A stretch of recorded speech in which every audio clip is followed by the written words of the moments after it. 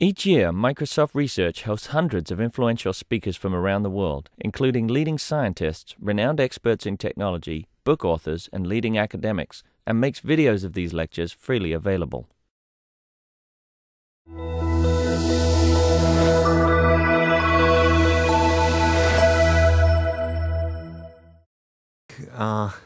So happy to have the third talk of the day. Ronen Eldan will tell us about the Gaussian noise stability deficit.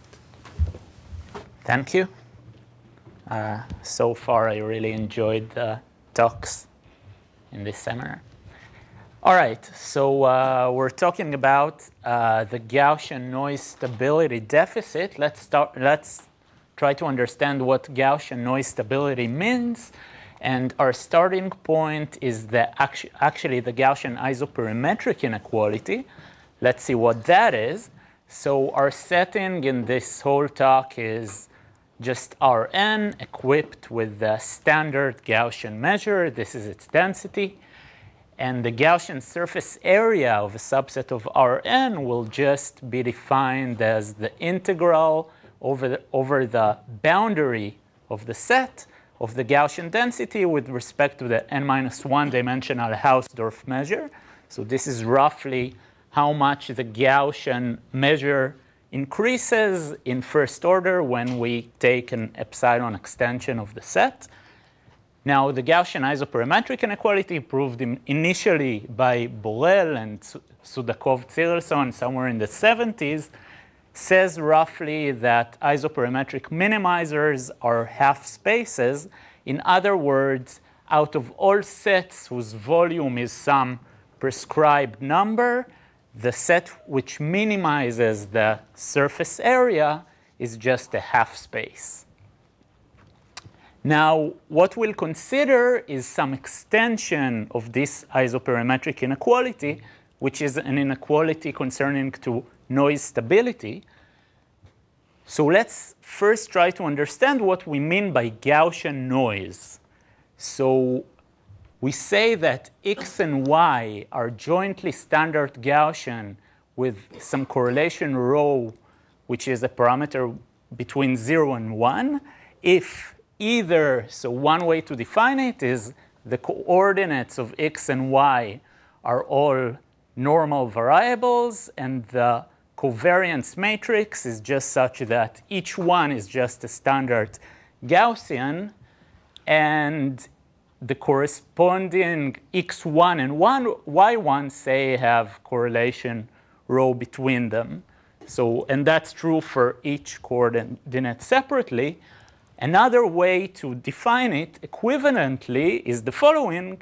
We take three independent standard Gaussians, and we say that x and y have this common component root rho times z1.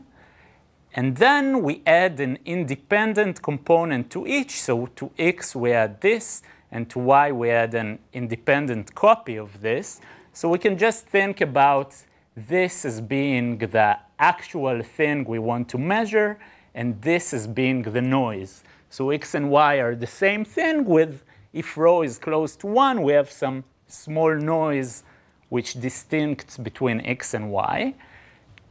And we define the noise stability of a subset A of Rn as just the probability that both x and y are in A. So we should, maybe it would have been natural to divide this by the product of probabilities that x and y are in A. In some sense, it measures how stable the set is to noise, given that x was already in A, y is some noised version of x.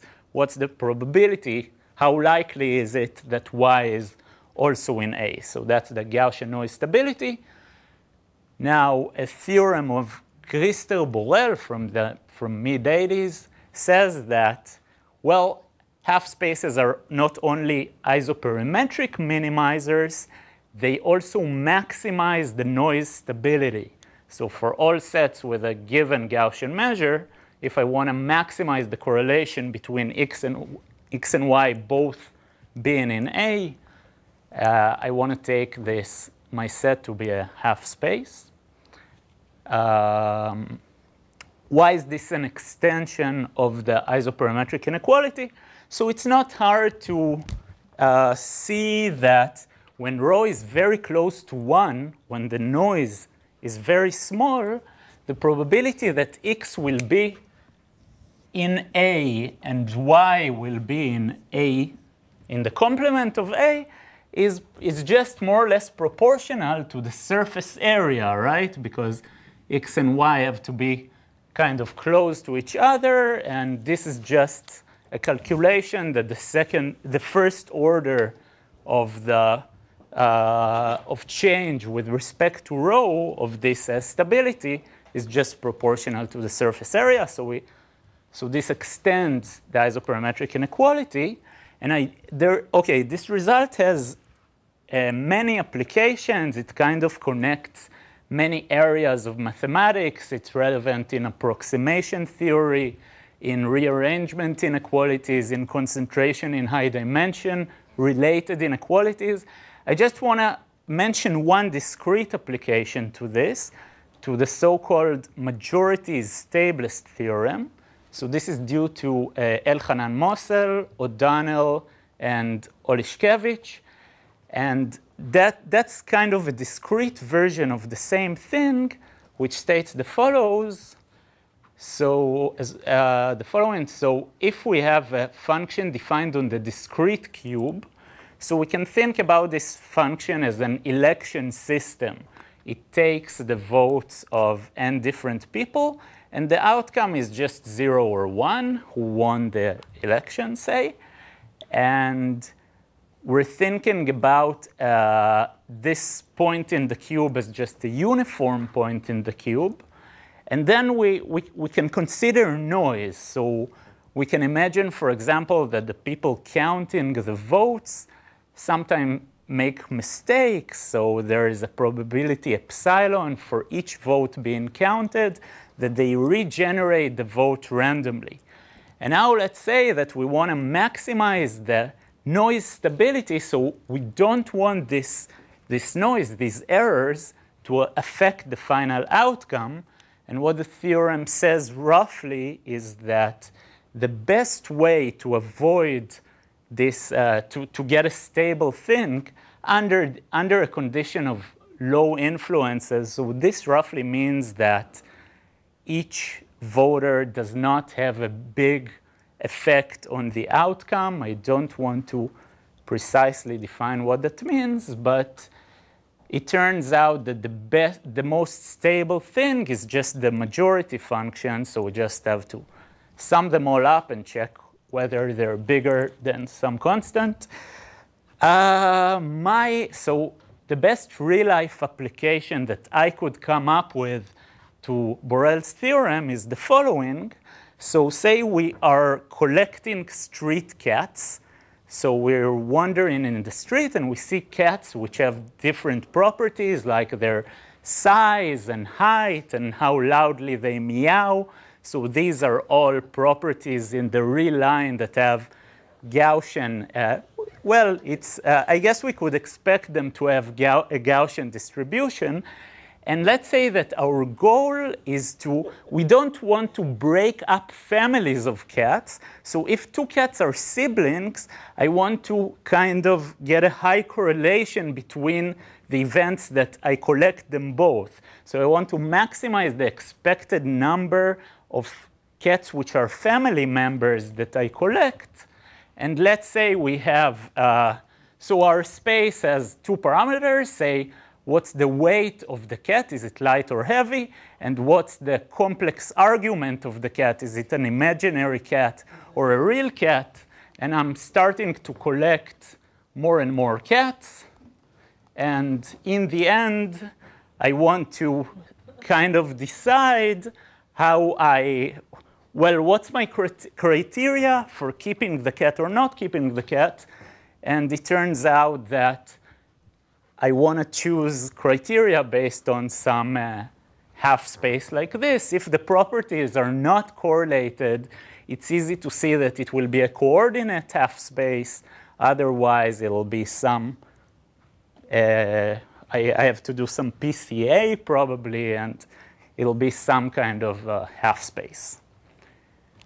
All right, so we know that half spaces are the most stable sets.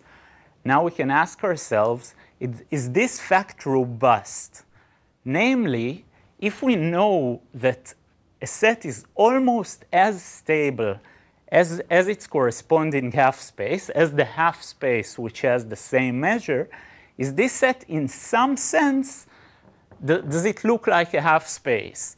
Or we could ask the same thing about the isoperimetric question. If a set if a surface area of a set is almost like that of the corresponding half space, does the set in some sense look like a half space? So more formally, we would like to say something like, given that the deficit between the noise stability of the set A and the noise stability of a half space with the same measure is small, is it true that the distance between the two sets is small with respect to some metric? And what metrics would one consider? So one natural metric to consider is just the total variation distance, so just the measure of the symmetric difference. And another measure one could consider is just the Wasserstein distance between the restrictions of the Gaussian measure onto these sets. And the first result we have in this direction is by Elchanan Mossel and Joe Neeman, which says the following. So we define delta of A to be the minimum among all half spaces of the Gaussian measure of the symmetric difference between A and this half space. Of course, sorry, I also want the measure of this half space to be equal to the measure of A. So this is some kind of total variation distance between A and the set of all possible half spaces. And the result says that this quantity can be controlled by the deficit. So if the deficit is very, very small, in some sense, the set is close to a half space. And this is true up to a constant, which depends only on the measure of my set and on this parameter rho. In particular, it implies that the equality case can only, we could only have equality if our set is a half space up to some probability 0 change. Now, okay, so this robust inequality admits numerous applications. Basically, wherever we have, wherever Borel's theorem is used, almost, we also get some robust version. In particular, for the majority's stablest theorem, we know a robust version. So basically, the majority function is essentially the only function which minimizes, which maximizes the stability. And this also implies, for example, so this could be seen as a quantitative version of Arrow's theorem, for those of you who know what that is. So it implies, for example, so this implies that the only way to minimize the probability of non-rational outcome in an election is by taking the majority function under some low influence assumptions. By taking rho to 1, in some cases, we get also a robust isoperimetric inequality. And OK, I don't want to give details about this. They conjectured that this exponent 4 over here could be replaced by 2. And I just want to comment that there is a slightly older robustness result for the isoperimetric inequality, by Cianci, Fusco, Maggi, and Pratelli. I guess I said that okay, from 2011. Cianci, all right. Okay, now let's go back to this metric, and I want to try to understand maybe there's a better way to capture the distance between A and H. I want to try to convince you that at least when we're talking about noise stability, this metric might miss something. And to do that, I want to construct a very simple example. And the example looks like this. So we're going to construct two sets which are slight perturbations of just the measure 1/2 space on the line. So let's consider the real line. And let's say that this is 0. So the measure of all of this is 1/2. And I want to take here an interval of measure epsilon and call it I2, and I'll call this thing I1. So the half space is just I1 and I2. Now I want to take this interval and just move it slightly to the right and call it I3. And so, okay, so the set H would just be these two things. That's the original half space. And a perturbation of H, which I call A, will be just I1 and I3 instead of I2. But now I want to consider another perturbation. Instead of taking I3 to be here, I take this epsilon mass and move it a constant distance. So I put it here. So let's say that this point is the inverse Gaussian cumulative distribution function of 3/4. So this is 1/2, and I put it in 3/4, and let's call this I4. And the set B will be just I1 and I4.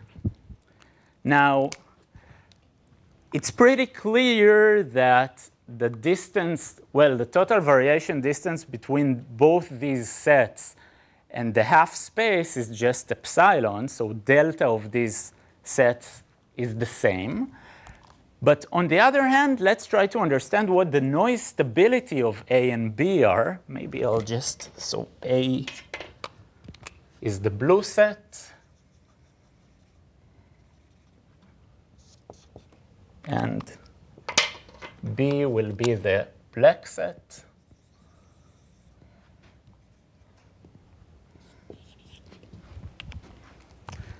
Okay, so to know what the noise stability of A is, I have to consider the probability that both X and Y are in A.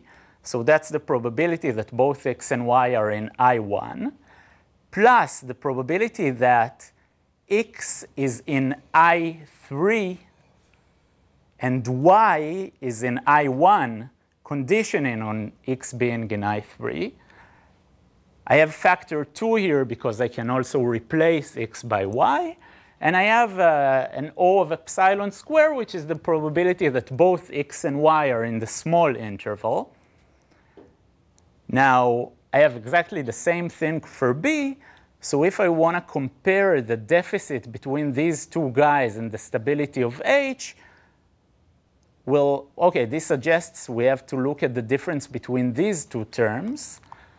Now, it's not so hard to realize that given that X is in I3, the probability that Y is in I1, the noised version of X, is, well, it's not so different than the same probability, but given that X was in I2. I didn't move I2 so much to get I3, and if you calculate this, you will see that actually the difference is of order epsilon. On the other hand, if rho is not very close to 0, it's also easy to see that given that X is in R4, when I say that X is here, this diminishes the probability that y will be here by a lot. I mean, well, at least by some constant factor. And if I plug in these two facts to the previous formulae, what I get is that the stability of A is the stability of H, but, well, minus something of the order epsilon square, while the stability of B is much smaller. Because I moved this interval over here, I get something of order epsilon. And, well, this suggests that this metric doesn't capture what's going on so well. Somehow I want to capture not only how much mass I moved, but how far I moved it. So this gets us to the main theorem I want to introduce, and it's the following. So let's try to define a different metric. Namely, what we do is this. We take our set A, we look at all possible half spaces whose measure is the same measure as that of A, and we measure the distance between the centroid of H and the centroid of A. So it's pretty clear, okay, so if this is the origin, if A is somewhere here, H will probably look like this. And it's not hard to see that this measures how far I moved the mass and not only how much mass I moved. And I guess this result could convince you that this metric is somewhat more natural. What we get with this metric is that, again, up to constants that depend on the measure of A and on rho, this deficit can actually be bounded from both sides by the same quantity. Well, up to some logarithmic factor. So in some sense, if we only care about knowing the deficit up to constants, it's actually enough. We don't have to calculate what the noise stability of the set is. We just have to calculate this quantity, which is, I'm sure you'll agree with me that this is simpler to calculate. It's basically just a one-dimensional thing. It depends only on the marginal of A onto a certain direction, right? Now, this theorem has a few corollaries. So first of all, the conjecture I mentioned is verified since delta square is controlled by this metric epsilon. It gives an improved, robust Gaussian isoperimetric inequality because, well, by taking rho to 1, it turns out that you can also get the limit case. This is another example of what you could get by this inequality. So for example, if you know that a set has a pretty good surface area measure, then, well, when rho is close to 1, this deficit will be small, which will imply that epsilon is rather small. And now you could use this fact with a larger value of rho and plug your estimate on epsilon here, and this will give you some estimate on the noise stability in terms of the surface area. So somehow we know that the noise stability cannot get much worse as we increase rho by using this two-sided thing. Any questions so far? Because at this point, I think I'll move to some ideas from the proof. I don't understand why delta square is less than epsilon. Okay, so this is, well, I haven't explained why, but basically the extremal example in this case, and it's not so hard to prove it, is the set A defined here. If you take the mass and move it very closely, you'll see that, okay, for A, delta square is of the order epsilon, And it's not hard to see that this is the worst case you can be. You just project it onto one dimension and somehow play with it. Okay, this is a very easy fact, but maybe not immediate. Okay? Glad to help. Okay, so let's talk about some ideas of the proof. So what I'll do is mainly I'll prove Borel's result. This is a novel proof of Borel's result based on stochastic calculus. And somehow in this proof, we'll see how the centroid of the set comes up. So I'm not going to really prove the robustness thing, but hopefully I'll give an idea about how to do it. All right, so we're interested in this quantity, the stability of A, which is just the probability that X and Y are in A.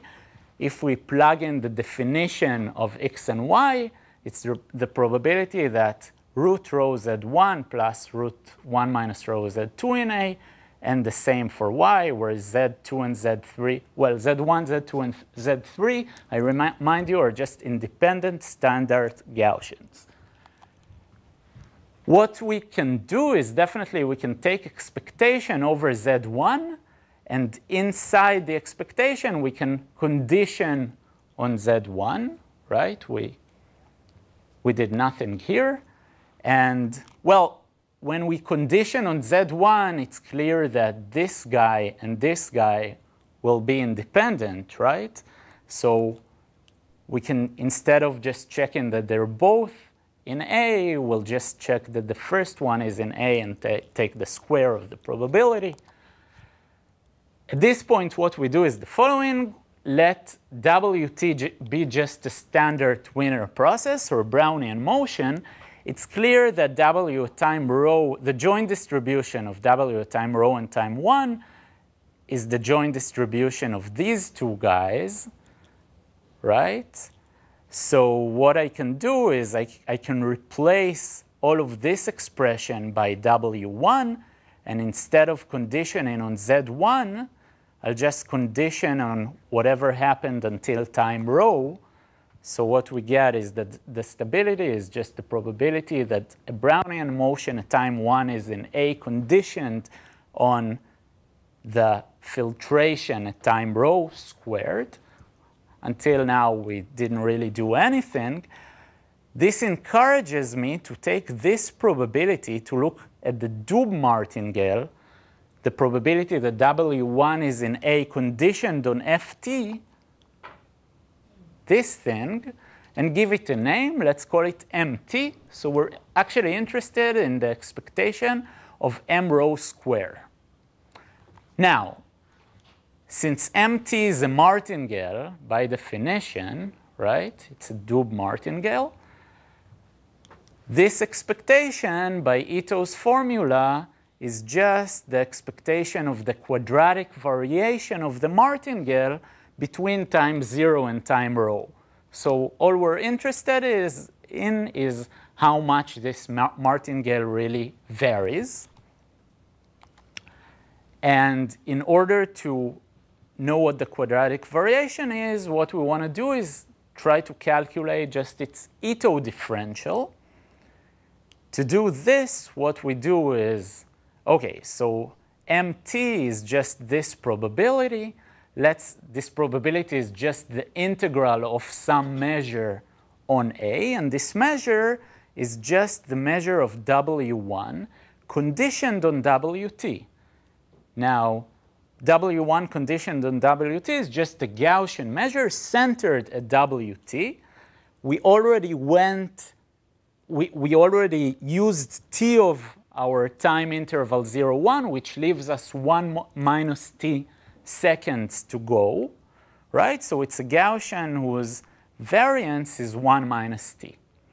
And MT will just be the integral of this density Ft over our set A. So now we have a process of measures, Ft, which begins with a standard Gaussian. The Gaussian, its center moves according to a Brownian motion, as the actual Gaussian shrinks, right? The variance shrinks, and at time 1, we end up with some delta measure. And we want d of mt, which encourages us to calculate d of ft, right? So if we calculate d of ft, well, we have a formula for it. So we can just use Ito's formula to calculate the differential. It turns out we get the following thing. I don't want to bother you with the actual calculation, but I do want to give you some intuition about what we get, which is pretty simple. We get that this process measures varies in infinitesimal time. What happens is really we take our measure ft and we multiply it by a linear function, which is equal to 0 on the center. If x is equal to wt, it's equal to 0, and has a random gradient. So basically, our process is we start with a Gaussian measure, and we keep multiplying by linear functions with random slopes, randomly distributed directions. And this kind of makes sense because, well, if we think about it in one dimension, we multiply by many functions which look like this, 1 plus epsilon x, and many functions which look like 1 minus epsilon x. We have many cancellations.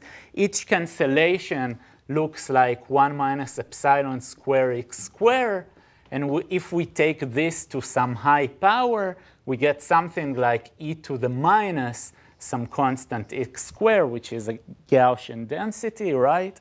But not all of them cancel. Some of them, we have, in the end, we're still left with some terms which don't cancel out, and this gives us an exponential which actually moves the center of the Gaussian, right? So this is, this is a very simple fact, but it turns out to be very useful.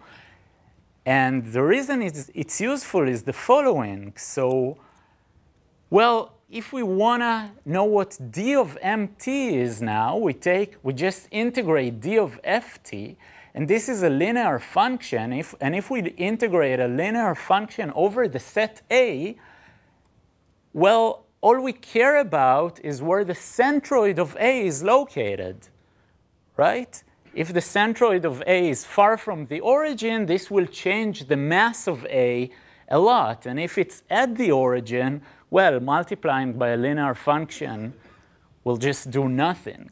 So the center of mass actually appears here. But the center of mass with respect to what? Well, with respect to some random measure, ft. But, well, it's not so hard to just change variables to get, well, ft is some Gaussian, and of course I can make it a standard Gaussian by just moving the center and dividing by the standard deviation. And if we do this, we just get the actual Gaussian center of mass of a set. But the set is not exactly the set A, it's just the set A which I moved a bit. And, well, I shrinked a bit. Actually, I inflated a bit, right? So in order to know, I'll remind you that we're interested in the quadratic variation of this process. Well, it'll be big if those vectors are big, right? At any given time, I'm taking this vector, and I'm multiplying it by an infinitesimal Gaussian, right? So we finally get that the quadratic variation difference is just the norm of the center of mass of the Gaussian center of mass of some translate of my original set A. And if we use the same change of variables, we actually find that the measure of this set with respect to which I'm integrating is just my martingale mt. So at each point in time, I moved my set A somewhere so that its Gaussian measure is exactly empty, and the quadratic variation is just how far the center of mass is from the origin. I have 5 more minutes, I think, right? We started 5 minutes late. All right. So what we want to do now is to compare the quadratic variation of the process on A, which was an arbitrary set, to the quadratic variation of the same process on a half space whose measure is equal to the measure of A. So let's take a half space H, which satisfies this, and define exactly the same process. Let's call it NT instead of MT. And I want to see what the quadratic variation of NT is.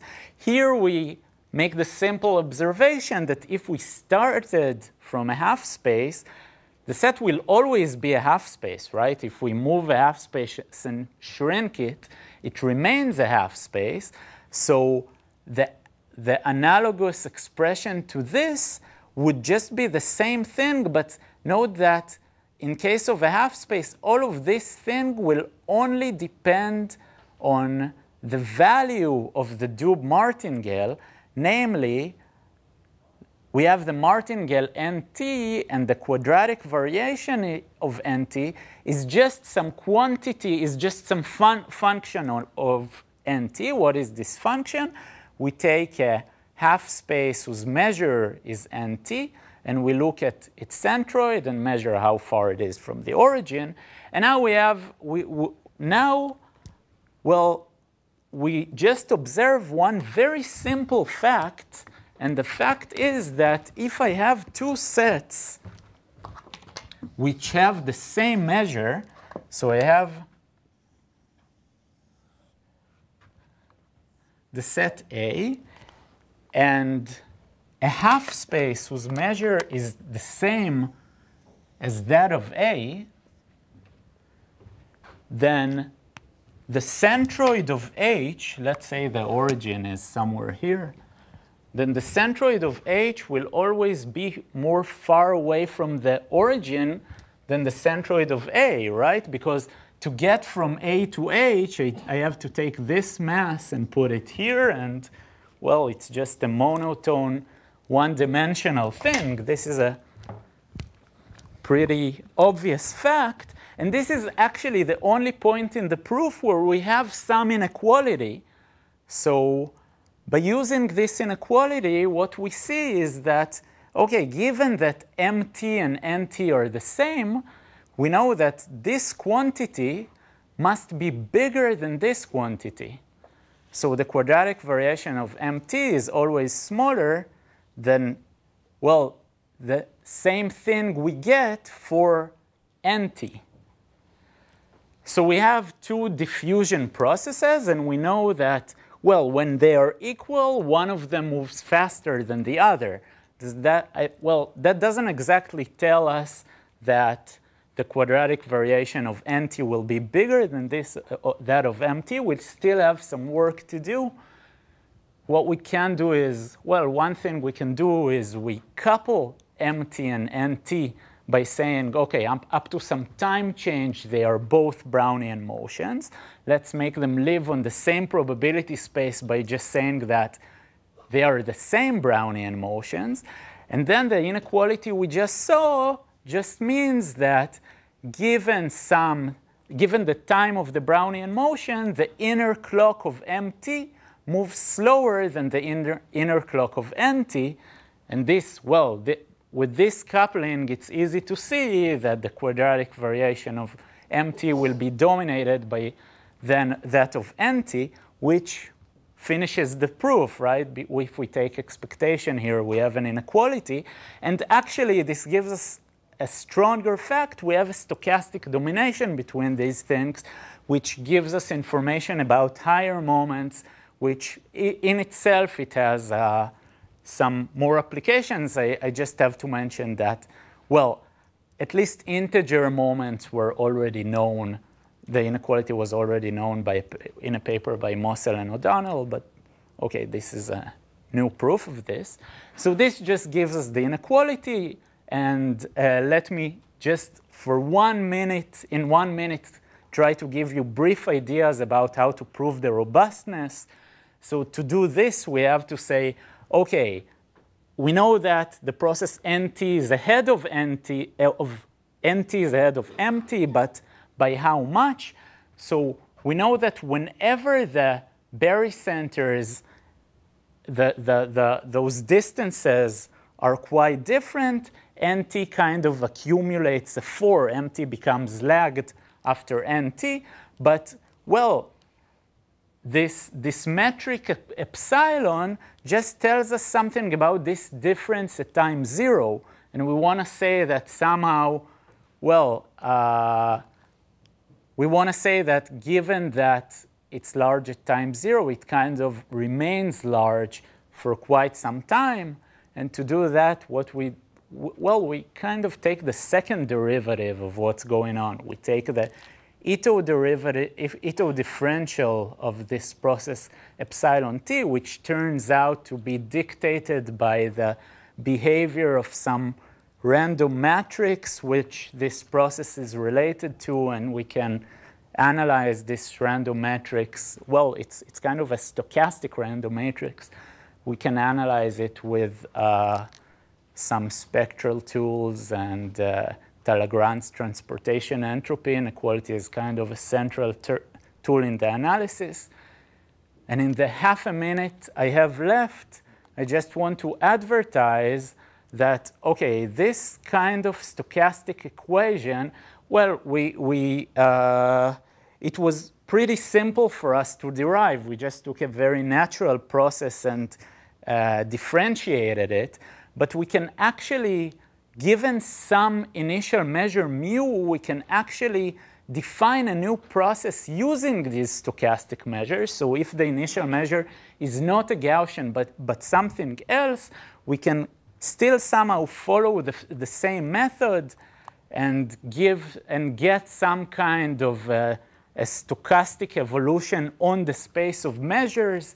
And for example, if we start with the uniform measure on the cube, on the discrete cube, but embedded in Rn, this gives a new direct proof of the majority is stablest theorem with a slightly stronger version. The conditions we need, this is joint work with Elchanan Mossel, the conditions we need are slightly weaker. And it turns out these equations turn out to be a pretty useful tool in high-dimensional convex geometry. Yeah, I guess I'll finish here.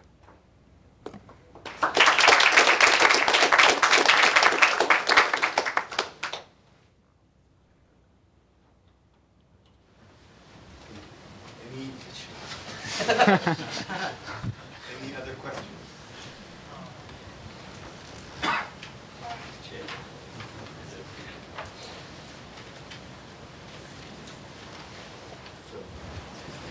Any other questions?